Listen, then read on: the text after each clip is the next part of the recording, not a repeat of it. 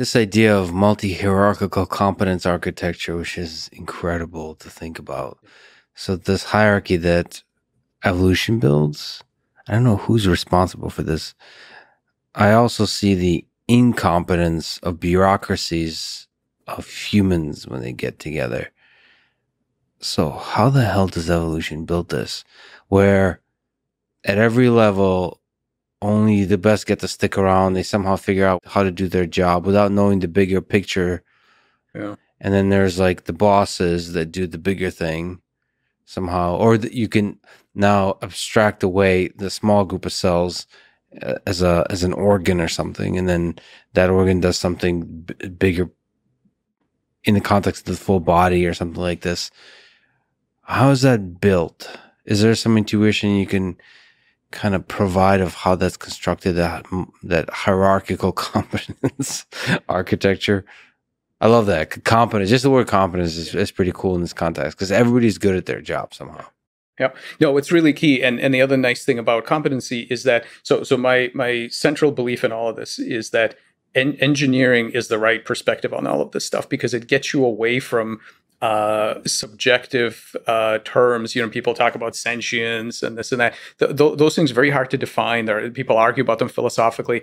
I think that engineering terms like competency, like pursuit of goals, right? All of these things are empirically incredibly useful because you know it when you see it, and if it helps you build, right? If I can pick the right level, I say this thing has, I believe this is X level of competency. I think it's like a thermostat, or I think it's like a better thermostat, or I think it's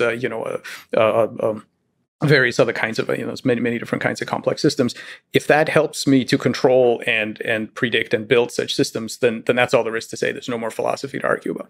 So I like competency in that way because you can quantify. You have to make a claim. Competent at what? And then, or if I tell you it has a goal, the question is, what's the goal and how do you know? And I say, well, because every time I deviated from this particular state, that's what it spends energy to get back to. That's the goal, and we can quantify it and we can be objective about it. So and we're not used to thinking about this. I give a talk sometimes called "Why Don't Robots Get Cancer?" Right? And the reason robots don't get cancer is because, generally speaking, with a few exceptions, our architectures have been, you've got a bunch of dumb parts, and you hope that if you put them together, the overlying machine will have some intelligence and do something or other, right? But the individual parts don't care. They don't have an agenda. Biology isn't like that. Every level has an agenda, and the final outcome is the result of cooperation and competition, both within and across levels. So, for example, during embryogenesis, your tissues and organs are competing with each other. And it's actually a really important part of development. There's a reason they compete with each other. They're not all just, helping each other. They're also competing for information, for limited metabolic constraints. But to get back to your other point, which is this seems like really efficient and good and so on compared to some of our human efforts, we also have to keep in mind that what happens here is that each level bends the option space for the level beneath, so that your parts basically, they don't see the geometry. So I'm using and I think I take this seriously. Terminology from relativity, right? Where the space is literally bent. So the option space is deformed by the higher levels, so that the lower levels, all they really have to do is go down their concentration gradient. They don't have to. In fact, they can't know what the big picture is. But if you bend the space just right, if they do what locally seems right, they end up doing your bidding. They end up doing things that are optimal in the higher space. Conversely, because the components are good at getting their job done, you as the higher level don't need to try to compute all the low level controls. All you're doing is bending the space. You don't know or care how they're going to do it. I'll give you a super simple example. In the tadpole, we found that, okay, so tadpoles need to become frogs, and to go from a tadpole head to a frog head, you have to rearrange the face. So the eyes have to move forward, the jaws have to come out, the nostrils move, like everything moves. It used to be thought that because all tadpoles look the same and all frogs look the same, if you just remember, if every piece just moves in the right direction, the right amount, then you get your frog, right? So we decided to test. I had this hypothesis that I thought actually the system is probably more intelligent than that. So what did we do? We made what we call Picasso tadpoles. So everything is scrambled. So the eyes are on the back of the head, their jaws are off to the side, everything is scrambled. Well, guess what they make? They make pretty normal frogs, because all the different things move around in novel paths configurations until they get to the correct froggy, sort of frog face configuration, then they stop. So the thing about that is, now imagine evolution, right? So you make some sort of mutation, and it does, like every mutation, it does many things. So something good comes of it, but also it moves your mouth off to the side, right? Now, if there wasn't this multi-scale competency, you can see where this is going. If there wasn't this multi-scale competency, the organism would be dead. Your fitness is zero because you can't eat, and you would never get to explore the other beneficial consequences of that mutation. You'd have to wait until you find some other way of doing it without moving the mouth. That's really hard. So the fitness landscape would be incredibly rugged. Evolution would take forever. The reason it works, well, one of the reasons it works so well, is because you do that. No worries, the mouth will find its way where it belongs, right? So now you get to explore. So what that means is that all of these mutations that otherwise would be deleterious are now neutral, because the competency of the parts make up for all kinds of things. So all the noise of development, all the variability in the environment, all these things, the competency of the parts makes up for it. So that's all fantastic, right? That's all great. The only other thing to remember when we compare this to human efforts is this: every component has its own goals in various spaces, usually with very little regard for the welfare of the other levels. So as a simple example, you as a complex system, you will go out and you will do, jujitsu or whatever. You'll have you have to go rock climbing, scrape a bunch of cells off your hands, and then you're happy as a system, right? You come back and you've accomplished some goals and you're really happy. Those cells are dead. They're gone, right? Did you think about those cells? Not really, right? You had some bruising. Selfish SOB. Right? That's it. And so that's the thing to remember, is that, and we know this from history, is that just being a collective isn't enough, because what the goals of that collective will be relative to the welfare of the individual parts is a massively open question. The ends justify the means. I'm telling you, Stalin was onto something. No, so that's the danger. But exactly, that's the danger of, for us humans, we have to construct ethical systems under which we don't take seriously the full mechanism of biology and apply it to the way the world functions, which is an interesting line we've drawn.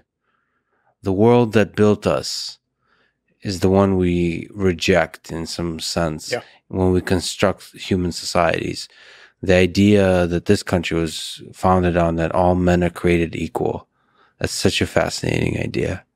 It's like you're fighting against nature and saying, well, there's something bigger here than a hierarchical competency architecture. But there's so many interesting things you said. So from an algorithmic perspective, the act of bending the option space,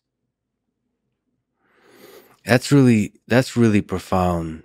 Because if you look at the way AI systems are built today, there's a big system, like I said, with robots, and it has a goal, and it gets better and better at optimizing that goal, at accomplishing that goal. But if biology built a hierarchical system where everything is doing computation and everything is accomplishing the goal, not only that, it's kind of dumb, with a bent option space, it's just doing the thing that's the easiest thing for it in some sense. And somehow that allows you to have turtles on top of turtles, literally dumb systems on top of dumb systems, that as a whole creates something incredibly smart. Yeah, I mean, every system has some degree of intelligence in its own problem domain. So cells will have problems they're trying to solve in physiological space and transcriptional space, and then I can give you some cool examples of that. But the collective is trying to solve problems in anatomical space, right, and forming a creature and growing your blood vessels and so on. And then the whole body is solving yet other problems. They may be in social space and linguistic space and three-dimensional space, and who knows, the group might be solving problems in I don't know, some sort of financial space or something.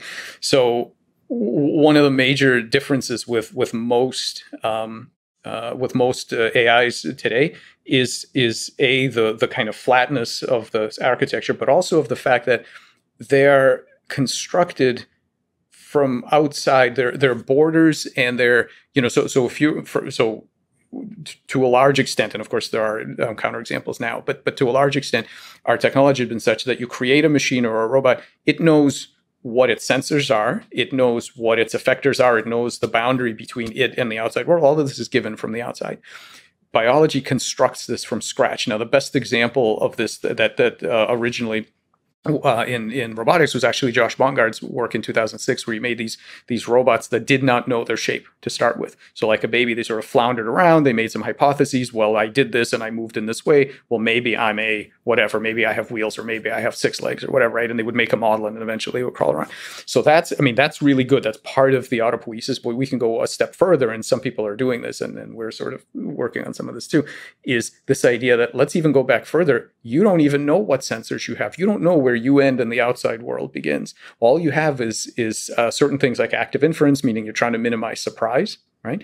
You have some metabolic constraints. You don't have all the energy you need. You don't have all the time in the world to think about everything you want to think about. So that means that you can't afford to be a micro reductionist. All this data coming in, you have to coarse grain it and say, I'm going to take all this stuff and I'm going to call that a cat. I'm going to take all this, I'm going to call that the edge of the table I don't want to fall off of. And I don't want to know anything about the micro states. What I want to know is, what is the optimal way to cut up my world? And by the way, this thing over here, that's me. And the reason that's me is because I have more control over this than I have over any of this other stuff. And so now you can begin to, right? So that's self-construction, that figuring out, making models of the outside world and then turning that inwards and starting to make a model of yourself, right? Which immediately starts to get into issues of agency and control, because in order to, if you are under metabolic constraints, meaning you don't have the energy, right? That all the energy in the world, you have to be efficient.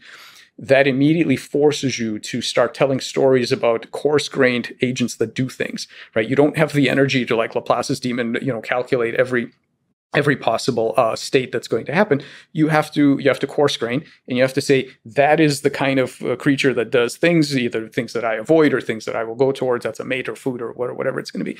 And so right at the base of very simple organisms starting to make models of agents doing things, that is the origin of models of free will, basically, right? Because you see the world around you as having agency, and then you turn that on yourself and you say, wait, I have agency too. I do things, right? And then you make decisions about what you're going to do. So all of this, one model is to view all of those kinds of things as being driven by that early need to determine what you are and to do so, and to then take actions in the most energetically efficient space possible, right? So free will emerges when you try to simplify, tell a nice narrative about your environment. I think that's very plausible. Yeah.